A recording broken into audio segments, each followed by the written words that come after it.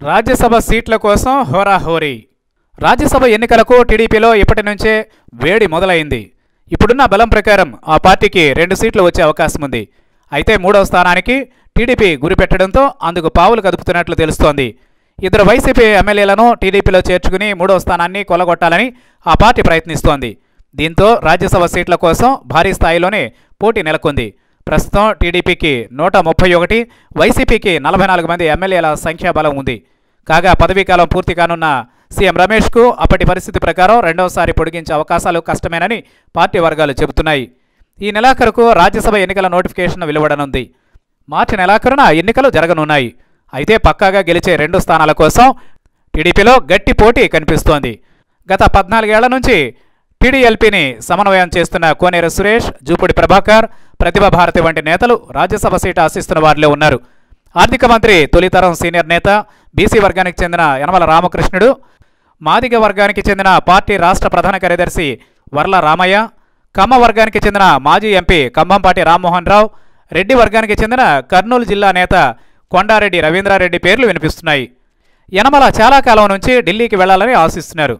సీనియర్లను ఢిల్లీకి పంపించి రాష్ట్రంలో 2వ తరం నేతలకు అవకాశం ఇవ్వాలని ఆయన గత 15 ఏళ్ల నుంచి వాదిస్తున్నారు.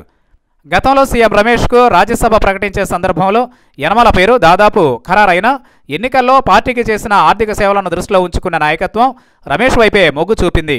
మళ్లీ ఒకసారి గరికపాటి మోహన్ రావు, మరోసారి టీజీ వెంకటేష్కు అవకాశం దక్కింది. ఈసారైనా యనమలను అదృష్టం వరిస్తుందో లేదో చూడాలి. ఇక గత 14 ఏళ్ల నుంచి నాడు అధికారంలో ఉన్న వైఎస్ కాంగ్రెస్ జగన్పై ఎదురుదాడి చేస్తున్న వర్ల రామయ్య పేరు కూడా వినిపిస్తోంది. దళిత తేజం, తెలుగుదేశం కార్యక్రమాలను ఆయనే సమన్వయం చేస్తున్నారు. గతంలో చివరి నిమిషంలో తిరుపతి ఎంపీ సీటు, మరోసారి అదేవిధంగా పామర నుంచి పోటీ చేయించిన నాయకత్వం వైసీపీ ఎమ్మెల్యే ఉప్పులేటి కల్పన టీడీపీలో చేరడంతో ఆయనను రాష్ట్ర ప్రధాన కార్యదర్శిగా నియమించింది. రాష్ట్రంలో మాదిగలకు అన్యాయం జరుగుతోందన్న విమర్శల నేపథ్యంలో ఆయనకు ఎంపీ సీటు ఇవ్వడం ద్వారా ఆ నిందకు తెరదించే అవకాశం లేకపోలేదంటున్నారు. ఇక ఎన్డీఏ అధికారంలోకి వచ్చిన తొలి 2 ఏళ్ల వరకు ఢిల్లీలో ప్రభుత్వ ప్రతినిధిగా ఉన్న కంభంపాటి కూడా సీటు ఆశిస్తున్నారు. ఆయన ఢిల్లీలో ఉన్నప్పుడే రాష్ట్రానికి సంబంధించిన పెండింగ్ ఫైళ్లు బాగా కదిలాయని, ఆ విధంగా లాబీ చేయడం వల్లే సాధ్యమైందని చెబుతున్నారు. అయితే వర్ల రామయ్య, కంభంపాటి ఇద్దరు కృష్ణా జిల్లాకు చెందిన వారే కావడంతో ఇద్దరిలో ఎవరికి దక్కుతుందన్నది చెప్పలేని పరిస్థితి. ఈసారి రాయలసీమ రెడ్డి వర్గానికి 1 సీటు ఇవ్వాలన్న డిమాండ్ గట్టిగా వినిపిస్తోంది. నాయకత్వం కూడా వైసీపీని సాంప్రదాయంగా అభిమానించే రెడ్డి వర్గానికి సీటు ఇవ్వడం ద్వారా జగన్కు చెక్ పెట్టవచ్చన్న యోచనలో ఉన్నట్లు చెబుతున్నారు.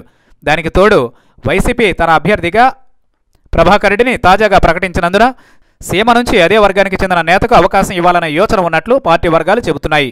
అయితే 3వ సీటుకు ఆ వర్గం నేతను పోటీకి దించాలని భావిస్తోందంటున్నారు.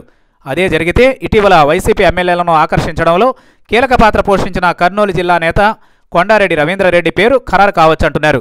సీమ నేతలు కూడా ఈసారి రెడ్డి వర్గానికే సీటు ఇవ్వాలని పట్టుపడుతున్నందున రవీంద్రారెడ్డికి అవకాశాలు మెరుగుగా ఉంటాయని అంటున్నారు.